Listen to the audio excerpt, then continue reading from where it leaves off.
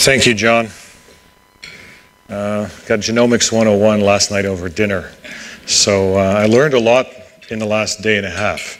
So it's been a very valuable time here, and learned from many people many different things. So I trust over the next 45 minutes or 44 and a half minutes that I can share with you some of my experiences in build versus buy, and perhaps help that learning continue on into this morning. Just tell you a little bit about myself. I began my career in the telecommunications industry in a research facility in Ottawa. And the reason I felt that maybe I can add some value to discussion is because I've probably made as many mistakes as I have successes in this area of build versus buy. So in this organization, we designed telecommunications gear that was sold all around the world, and we built everything. I don't think we bought very much. We may have bought some capacitors and resistors, but all the silicon pretty well we designed ourselves. All the boards we designed ourselves. The chassis we designed ourselves. Even the bolts that bolted the chassis to the ground were specially designed for our systems so that they would sustain earthquake damage. We designed our own programming language for call processing. We designed the operating system and the compiler. Everything, even well, just before I joined the organization in 1985, even the processor was a proprietary processor. They later switched to a series of Motorola processors. Everything was built from scratch.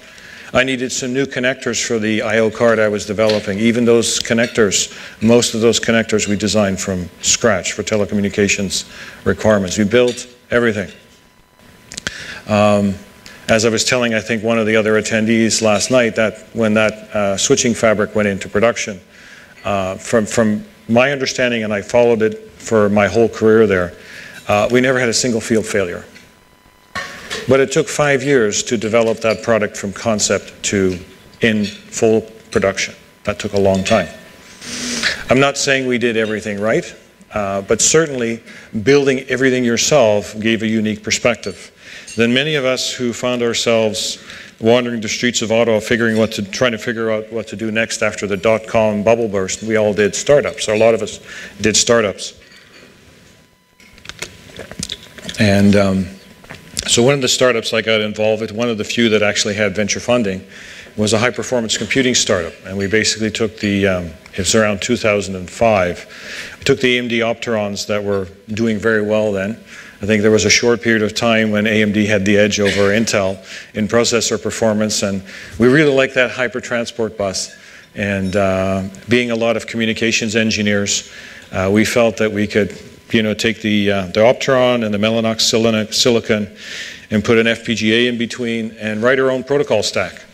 Because that's what we were good at. We were good at communications protocols. We were good at building, and we built everything ourselves. We built our own.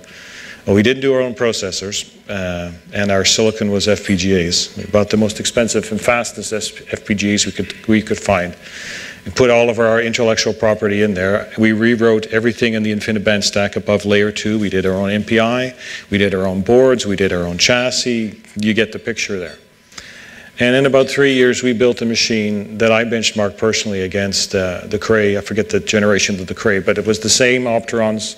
Actually ordered the exact same memory versions that they ran WRF simulations on, and I had some public benchmarks. And we actually outran the Cray at that time. That was around 2006. We put a system into NASA, put a system into Lawrence Livermore, put a system into a number of different customers in the US. And met all the benchmarks, met all the entry criteria, but we didn't sell enough. And venture capitalists got cold feet and eventually pulled the plug. So we built almost everything ourselves. We did partner on a few things. And in hindsight, when everyone was doing the retrospective, we all say, well, maybe we shouldn't have built this ourselves. Maybe we should have bought this or partnered with this. And we did that analysis. I tell a lot of people I have a $40 million education in high-performance computing, and that was through that time. So that's kind of where that comes from. Now I'm in a publicly funded role where I'm looking at supercomputing technologies across the universities, and I was actually on a panel just a few weeks ago, and the subject of build versus buy came up again. about whether we should be building our own data centers or buying them, or going through cloud services. And that it reignited that debate. And in fact, I have that debate almost every day as I work with startups, who a lot of the startups are just brilliant young people. They're amazing coders, and they want to build everything themselves from scratch. And I say, well, wait a minute, you can learn from my failures maybe, and just think through these things. So when it comes to build versus buy, there is no correct answer. But I think the key question here is, are you asking yourselves the right questions? And that's a little bit of my introduction and myself. I've really been enjoying the talks here so far, both the formal and informal talks. But after Shane's talk yesterday, I decided to go and resequence my slides. So the slides are not out of what would be considered a normal progression. So I was going to tell you a little bit about the innovation ecosystem in Ontario. And then the questions, as I discussed, I think build versus buy is about asking the right questions. It's not coming to the table with your preconceived answers. So we'll talk a little bit about that. And then I had some stories. But after Shane's talk yesterday, I pulled one of my stories up to the front. And I'm going to give a bit of a personal note. Now, I've never done this in a public lecture like this. But Shane opened his presentation with a picture of a premature baby. And I guess Anthony will remember this. But I pulled up this picture on my phone. That's my son, Jonathan. And I had been talking, Anthony and I had been talking in the conference about the trials in our lives and how they shape us and how they make us who we are. And both the successes and failures, and sometimes it's our spectacular failures where we learn the most, but also the bad things that happen to good people. And you often wonder why these things happen. But they make us who we are. And the old saying, what doesn't kill you makes you stronger. And I'd say by the grace of God, and through wonderful developments in technology, and by some amazingly dedicated staff, there's Jonathan celebrating his 4th birthday cake last month. We didn't think Jonathan would make it. A day after that first picture, or 2 days after that first picture was taken, the doctor said, well, if you have any family members that haven't seen Jonathan yet, you should bring them in tonight. We really don't think he's going to make it to the morning. It's not a genomic story, and Shane, you did a wonderful job in your talk yesterday.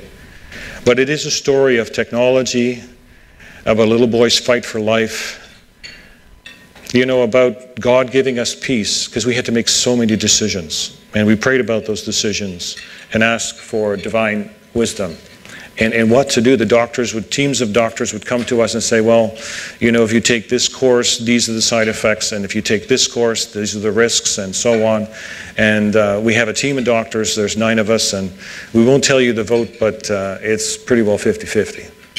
It's your decision. And Jonathan's here today. And every one of us who touches technology, especially those who touch technology in the healthcare sectors, we are doing modern day miracles with the tools that we have. And we're creating those tools new every day. I was really encouraged by, again, my Genomics 101 class with John last night over dinner. And the things that we'll be able to do even a year from now are things we couldn't do last year. And I'd encourage everyone, as you're developing these new data technologies that are going to give us new insights into genomic therapies and new insights into diseases, to keep going. We're saving lives. And I just thought I'd give that little personal anecdote this morning before I go on. So I have given some stories of projects that I've worked on. And I'm going to say at the outset, a couple of these stories may look a little bit like an IBM commercial, and that's not the intent. The intent is we do have a public-private partnership in Ontario with IBM Canada, and we've done a lot of really, really cool projects together. So this is a very short video clip. It gives you a break from my voice from a few minutes, but it's really well done. And when I went in to meet this professor with my colleague from IBM, we went to the university and we met this professor. This professor was actually worked in Australia in the financial services sector.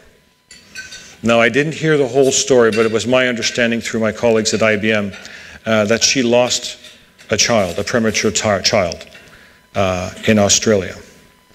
And she decided to take I think she had studied mathematics, and she decided to take what she'd learned about big data and apply it in the healthcare sector. And there was a small university in Ontario that said, you know, we'll work with you on that.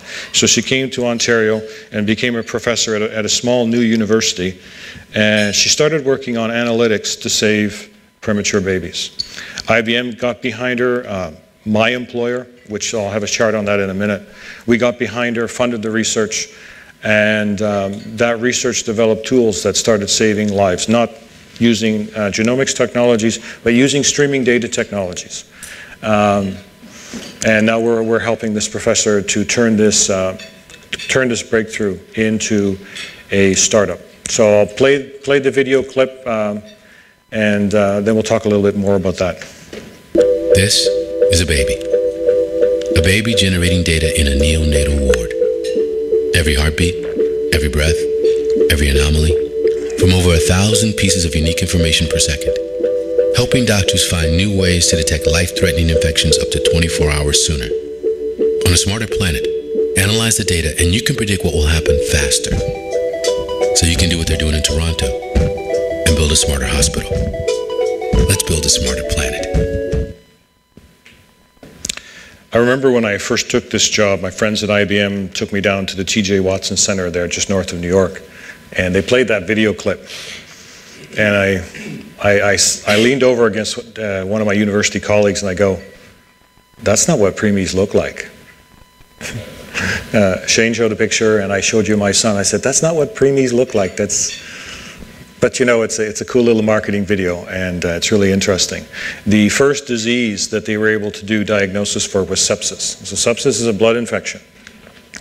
As you can see from my son's photo, they're completely covered in wires and tubes and all kinds of things. And even though they are cared for in a near sterile environment, infections are very common. And in fact, sepsis is a blood infection, and it can be fatal within 48 hours. The blood tests necessary to confirm a diagnosis of sepsis take 48 hours. And nurses are going around and they're checking vital signs. And once an hour, they take the statistics in a clipboard and then they discuss it with the medical team in the NICU at that particular time. So what Carolyn McGregor had done is take all this streaming data from the isolation units and from all the monitors, and she started analyzing that data in real time, streaming data in real time. And through her research and the research the folks at the Sick Children's Hospital in Toronto, and they were able to find a diagnosis of sepsis within hours of the infection setting in. And that's saving babies' lives. And in the build versus buy scenario, again, this is a brand new university innovation. And often, you know, professors, when they sit down with their students, they will build everything from scratch. In this case, they didn't do that. That's why I have the question there, build versus buy.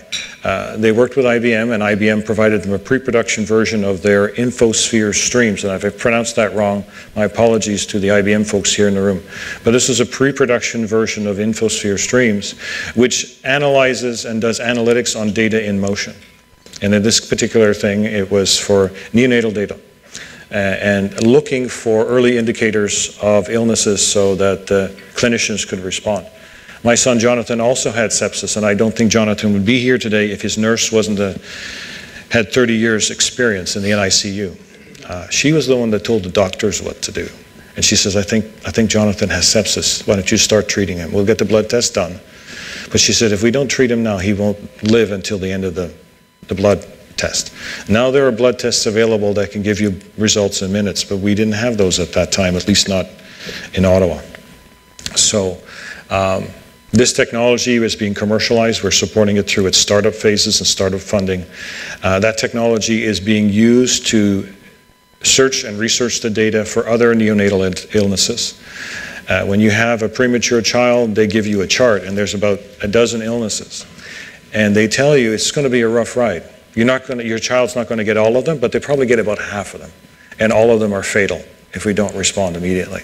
And our son was true to the course. He had about half of them. But he made it through. This technology is even in its beta phase, and I'm sure if that's the right term right now. It's not into production yet, but it's rolled out over, I think, about a dozen hospitals around the world as a research project. And they're starting to use it now for other chronic care patients, like the very elderly. And so the devices that they're wearing to monitor their health is being monitored in real time. So it's just one of the stories of build versus buy. In this case, they were building a brand new technology, a brand new solution, but they were on technology and cloud services that they bought from our research partner, IBM Canada. So now I'm going to go back to the beginning of my presentation, just sharing that story, and it's a sample of some of the stories that are coming. So as I've told a few people here at the conference, there's the laser. These are the folks that write my paycheck. So we'll talk about them a little bit first. So we're in the economic development role. Our primary responsibility is the commercialization of research. So we work with universities and research hospitals to see the new breakthroughs that they've developed, that they turn into actual products and services that generate jobs and generate revenue for the province of Ontario. I'm also on secondment to help the Ontario government establish a new entity which is called Compute Ontario. And because of the policies in the province of Ontario, we have to have a logo that incorporates both official languages. So that's the English and the French. And the purpose really there is that we have HPC centers in the universities. I think there's at least 7 or 8 of them right now.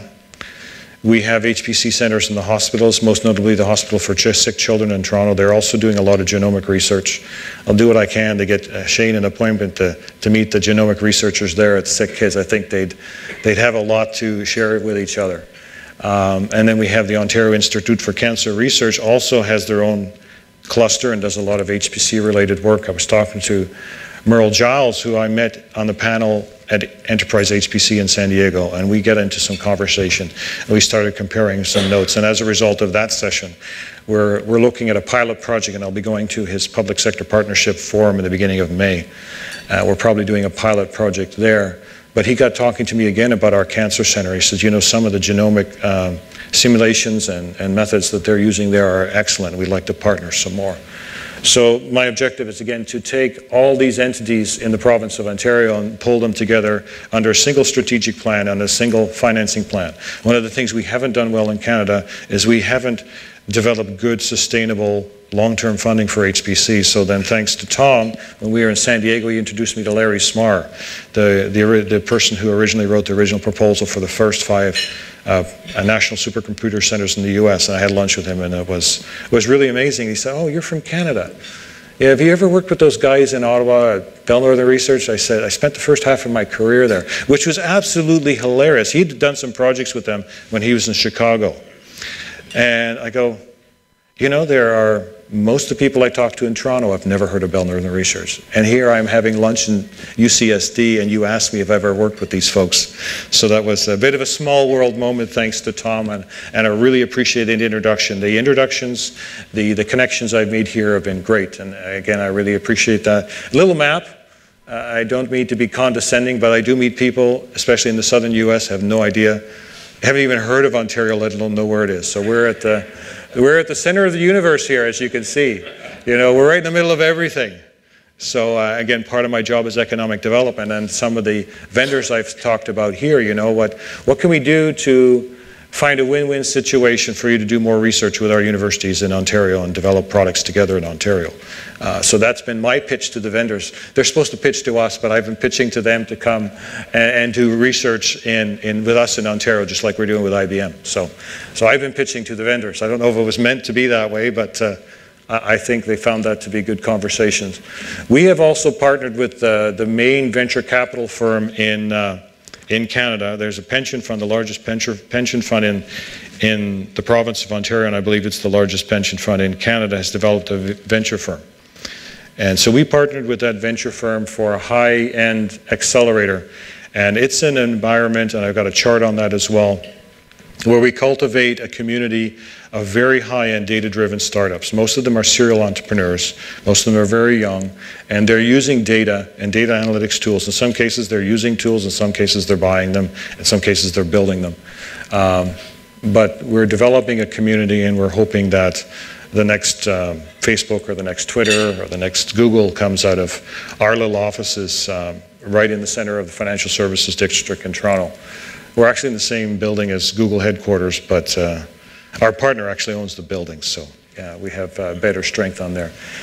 This is the partnership that we have with IBM, and I've got a chart on that, but it's basically again, I mentioned we don't adequately fund HPC on a consistent basis. And so some creative minds at IBM and the University of Toronto and University of Western Ontario got together and said, you know, I think if we do this collaborative research project together, research that's computationally based, using the latest data analytics tools and the latest HPC technology, we can work together to do some very innovative solutions. And they used economic development funding to build some new HPC centers that was badly needed in the province of Ontario. Now, man, I got into a political fight what you wouldn't believe, but that's a story for another time. Okay. No, I was pushing the laser. I hope I didn't blind anybody. Okay, there we go. So this is my employer, Ontario Centres of Excellence. So basically, we create partnerships between industry, universities, colleges, and research hospitals to do research projects together. So this shows the funding cycle. Again, I don't want to spend a lot of time on that, but you have government research funding. And then when research is just about ready to make it into the mainstream, we help it with many of our funding programs. So we come on board even before angel investors and venture capital to bring technology out into the marketplace. And so we have statistics we're looking for. So really it's about job creations, jobs for those students. We don't want all of our top engineering and science grads moving to California. We'd like to keep some of that at home. So it's all about getting receptor capacity in industry for a lot of our very brilliant talent coming universities. This is our own funding into our core programs, and then we're measured on our leverage, how much we can leverage that funding that comes from the province. And that's industry sector funding, and in many cases it's research funding from the feds as well to give us a multiplier. And we work through across a number of sectors, and we track follow-on investment as well. So this is the program that we have with IBM. So it's a public-private partnership for collaborative research projects. The projects are filtered through a scientific advisory committee that looks at the validity of the research, its benefits to society. So we're looking at a lot of healthcare projects, a lot of energy projects, and a lot of environment projects. And so there has to be a societal benefit in these projects. We're looking at definitely commercialization of research in the point. It is Canada's fastest supercomputer, and at the time it was 2 racks of Blue Gene. We've upgraded it to 4 racks of Blue Gene just before Christmas. So 64,000 cores. It's impressive to have a machine of that caliber. I'm a hardware engineer, and it's a pretty cool piece of equipment. It's impressive to have that kind of capacity to apply to essentially a handful of projects. To have that capacity and then have all the support, not only from IBM specialists, but also the supercomputer team at the University of Toronto, which has a long history of supporting supercomputer applications, and to bring those teams' experience into the projects, many of them with startups. And then we also have a lot of the IBM's analytics tools in a cloud environment at Western University, and to use those technologies. And again, it's a commentary on our funding. This is the most recent HPC acquisition in the province of Ontario. And although 64,000 cores isn't a small system, it is larger than anything else in the country that we know of. Now, I don't know what our spooks have. I'm suspecting they have a Cray that's even bigger, but nobody's talking about that. So Compute Ontario, again, it's a new organization, again, with a vision to enhancing the services to the compute services to our researchers, but also we believe it's a driver for innovation and prosperity. And that's really the focus that I'm bringing to it. We need to provide computing services to our researchers, but we also need to find ways that those benefits make it out into the whole society. We need good jobs for those students that are learning those HPC skills, and we need to help industry employ these technologies for greater competitiveness. We seek to be a trusted partner. It's all about collaboration. Of course, we're spending a significant amount of public funds. HPC systems are not cheap, and staffing them are not cheap. And under In Ontario, too, we're in a deficit situation, so we have some serious budget challenges. And so we do have to make sure that we provide to the government value for services, and we seek to be innovative. And that's what we're going forward with. That's the accelerator I spoke briefly. So it's a community of data-driven startups, and we've already had a number of success stories. A number of the companies that are with us less than a year have scored a fairly significant Series A and are growing very quickly. As we get into the examples, I just want to highlight that I think it's not about having the right answer, but I think it's about asking the right questions. And I think as we get into the build versus buy discussion, I was at a panel a couple of weeks ago. Oh no, that was another forum. I was at we have a new partnership with the Toronto Financial Services Alliance, where we brought together all the banks and most of the insurance companies to look at innovations to bring a number of these financial services companies together and solve problems together that they couldn't solve themselves with universities. And one of the professors made this statement: it's better to fall in love with the problem, and this is our financial insurance forum, better to fall in love with the problem than the solution. Innovation is not about technology or startups. It's about bringing really smart people together and focusing on the problem and focusing on what we can do to fix that. And as I was talking to one of the bank executives in preparation for our forum, he said, I'd rather have a startup conform to our needs than have us conform to the projects of a major vendor. And so the question, I think, when you are into the discussion of build versus buy is, what is the problem that I'm trying to solve?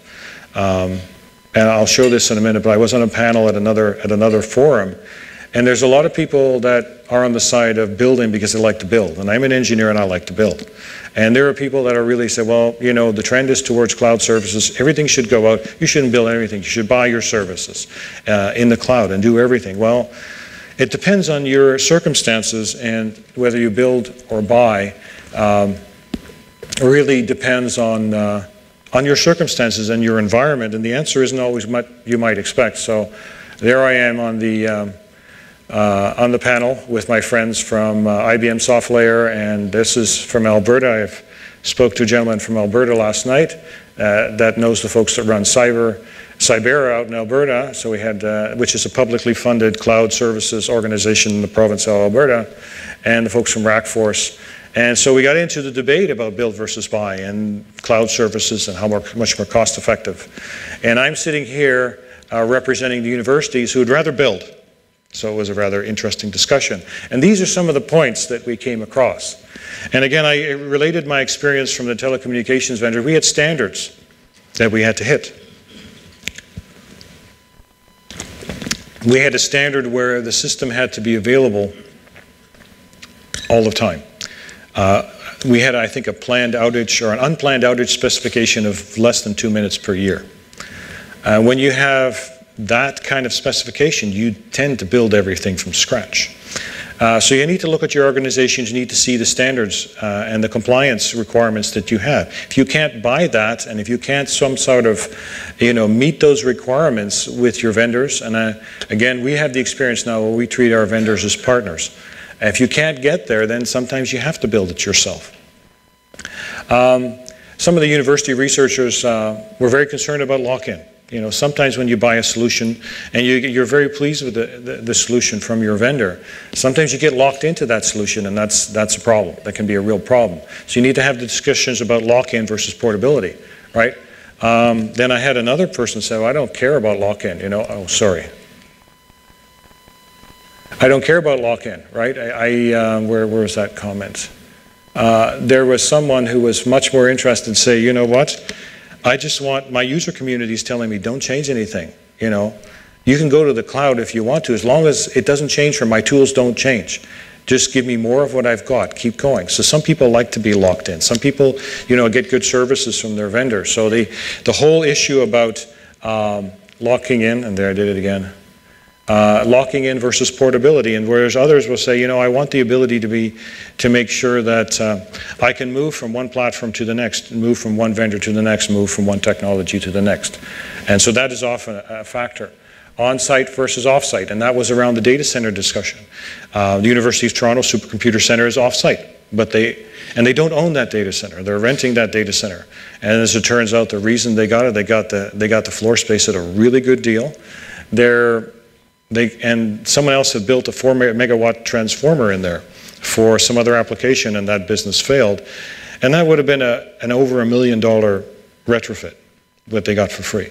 And of course, they really didn't have 4 megawatts of spare capacity on the University of Toronto campus, so they built their supercomputer center there. But on-site versus off-site, most of the supercomputers in Ontario universities are on campus. And that gets into the funding model as well, which is the things that I'm struggling with right now.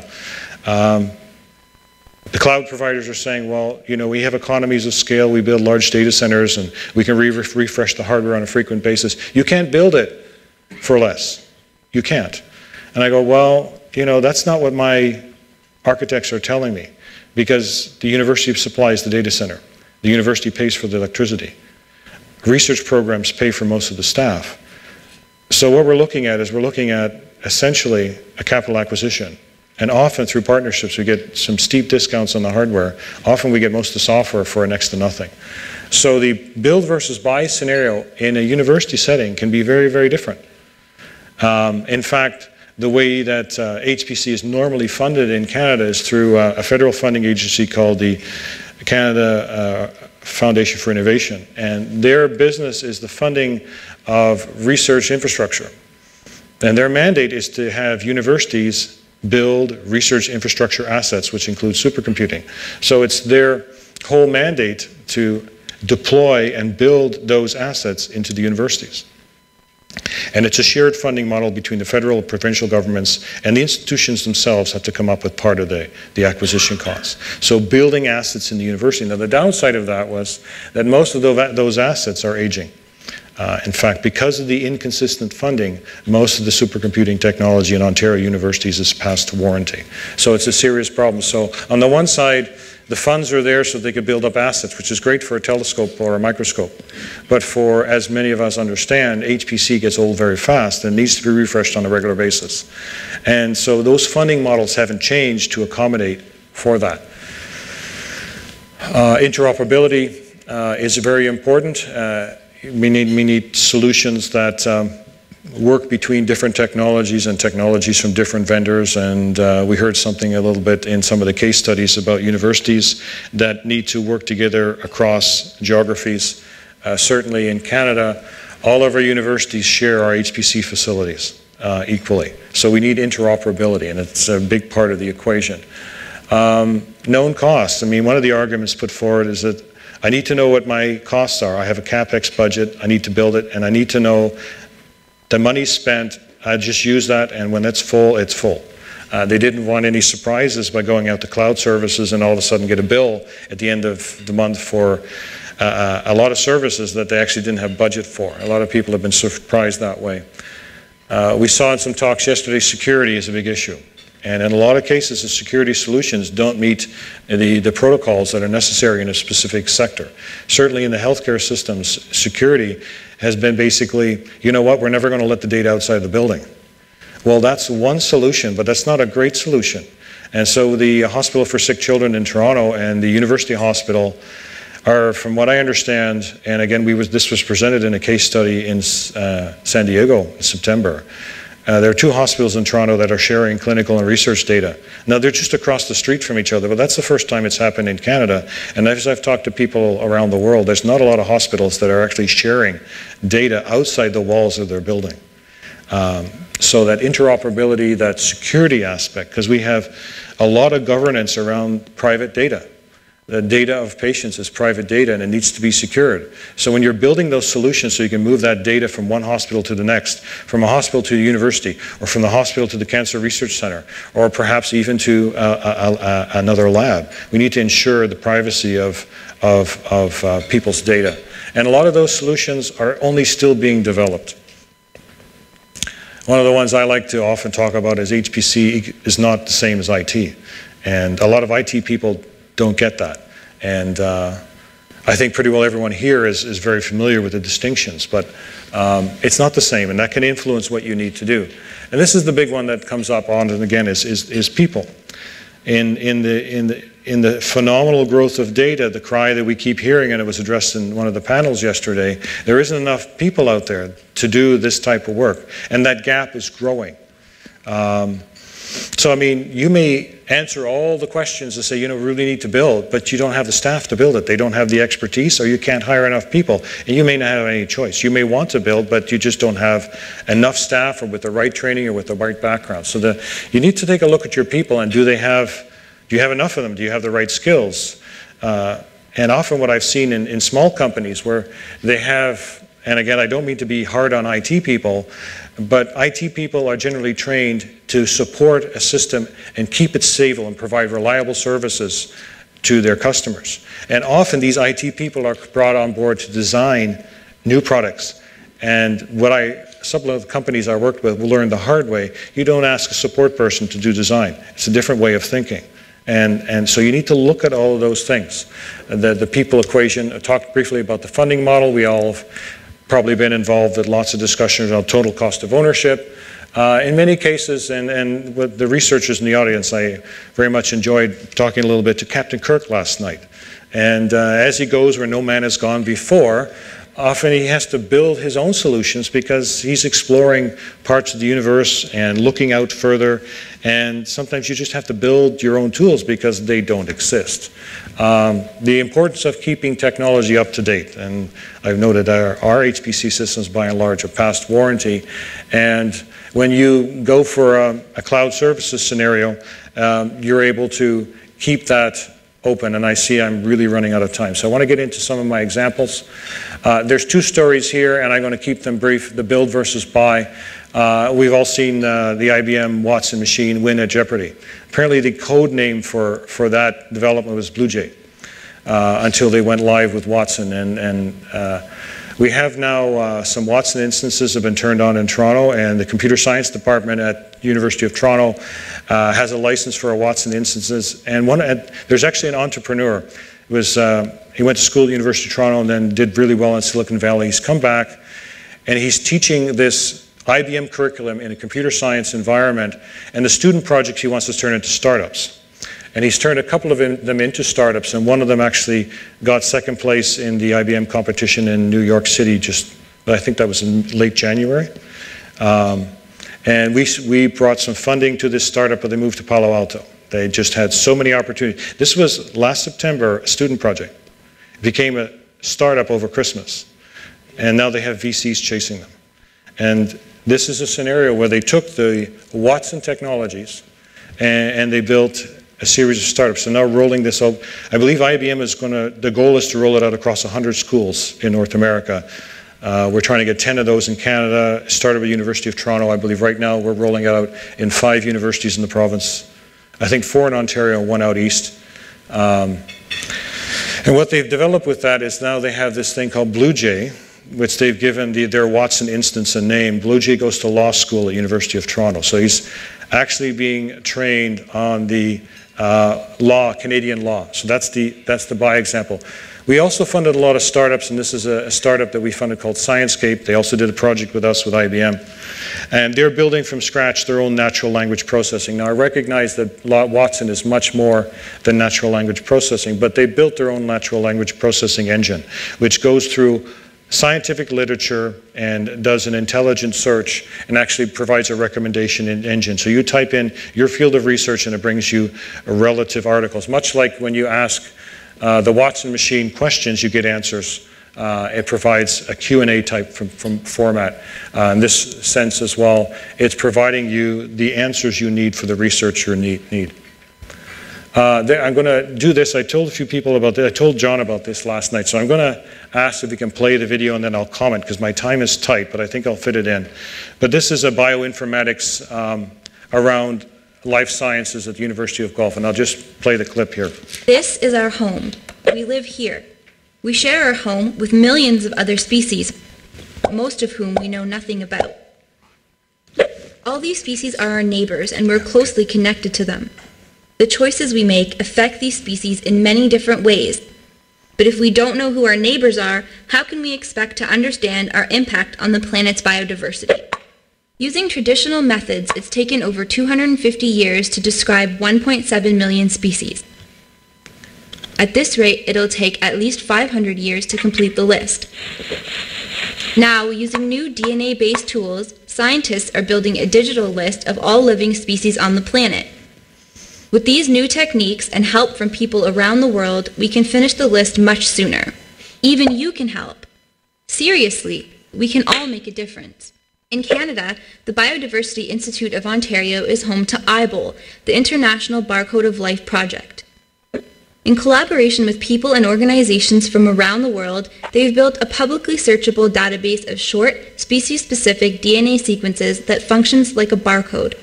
Yes, a barcode, similar to the barcodes you find on your groceries, your books, and just about everything you buy.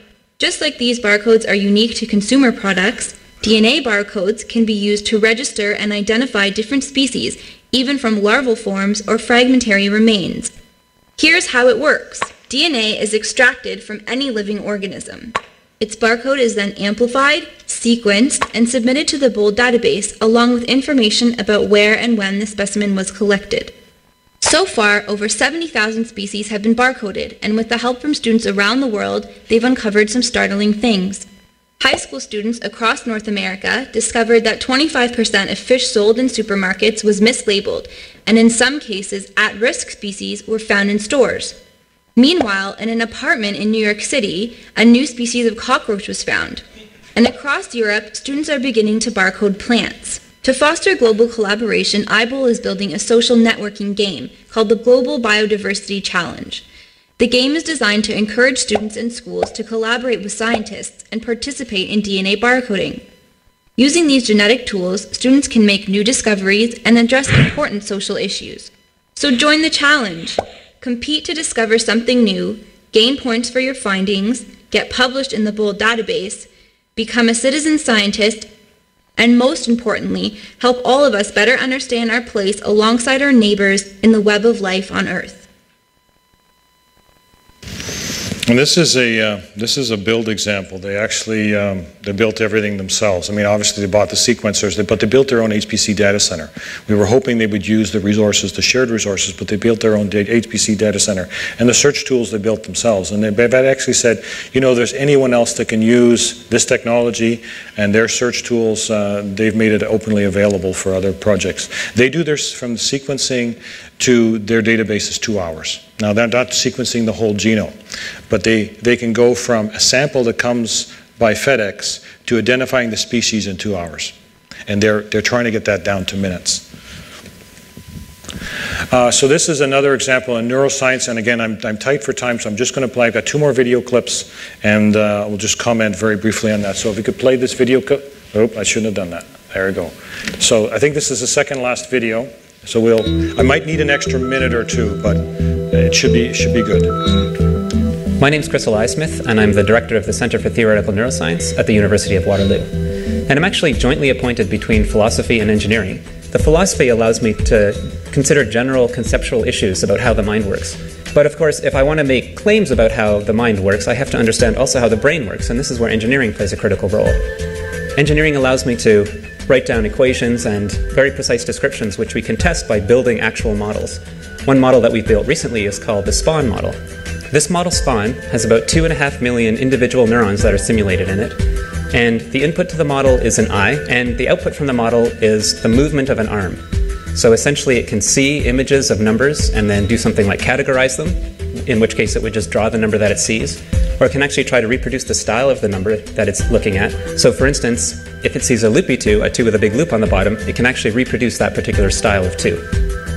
On the medical side, we all know that we have cognitive challenges that show up as we get older, and we can try to address those challenges by simulating the aging process with these kinds of models. Another potential area of impact is on artificial intelligence. A lot of work in artificial intelligence attempts to build agents that are extremely good at one task, for instance, playing chess. What's special about SPAWN is that it's quite good at many different tasks. And this adds the additional challenge of trying to figure out how to coordinate the flow of information through different parts of the model, something that animals seem to do very well. So they built their own simulator, they built their own model, they built their own language, and they're basically modeling the human brain. And it models neural firing, but the models perform cognitive functions. They can recognize and remember things. And they can also model degeneration of the memory. So we have a computer model that can be used for neuroscience research and a computer model that can be used as an artificial intelligence system. And they've deliberately written so that it can run on many different platforms. And I got it on the Blue Gene, our Blue Gene just about a few weeks ago. And so they've never had that many cores before, so they're able to start modeling regions of the brain they haven't been able to model before and adding cognitive functions. But I'm really tight for time, and I appreciate just a few more minutes of your time. And this is a neuroscience that's not a build, and this is another one that plays a little bit, if you want to play that right now, plays a little bit like an IBM commercial, but I think you'll find this to be a good example. This is a scan of the brain at work. Using the IBM cloud and IBM technology, we've built a program that allows us to analyze the brain in real time. We're beginning to be able to diagnose network disorders like autism, schizophrenia, and Alzheimer's. Our program identifies each region of the brain with a circle, and then we connect these circles with lines so that we can see regions of the brain communicating. This can tell us which areas are working hard and which areas are under-functioning. In the past, a scientist would work really hard to gather a relatively small amount of data. Now we can gather enormous amounts of data, but the sheer volume means that we can no longer use our old analytical tools. The new tools we've developed have accelerated our work by an order of magnitude. Now we can do adaptive testing to activate and see different parts of the brain and get the results in real time. So something that took multiple visits now takes milliseconds. Neuroimaging is expensive, but we're making it more affordable by reducing the number of scans and getting results much faster. And that means less anxiety for the patient. I love the idea of being able to quantify neuropsychiatric illness. If I can provide data that helps patients legitimize their illness and helps people understand that these are real brain disorders, I feel good about that. So functional MRI is computationally horrifically expensive.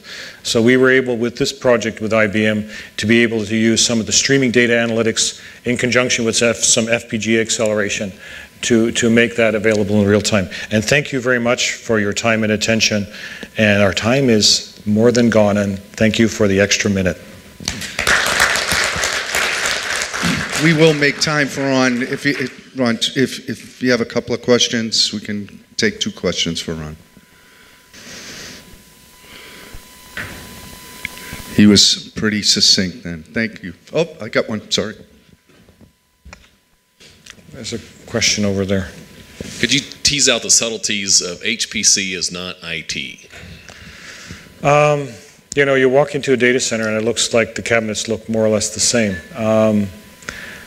I just find that your parameters are different. I mean, in the simplest sense, HPC typically has extremely high utilization, and whereas IT, it tends to be more about reliability and repeatable services. So it's different software that's running the systems. It's different software that's used to maintain the systems.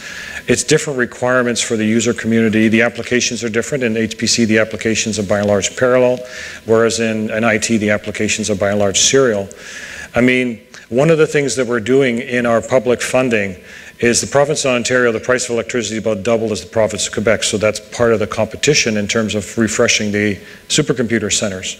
So we brought in a consultant to help us find solutions to our energy consumption. And the first thing they put on the table, well, you know, IT data centers are very low efficiency, and through virtualization we can improve your efficiency.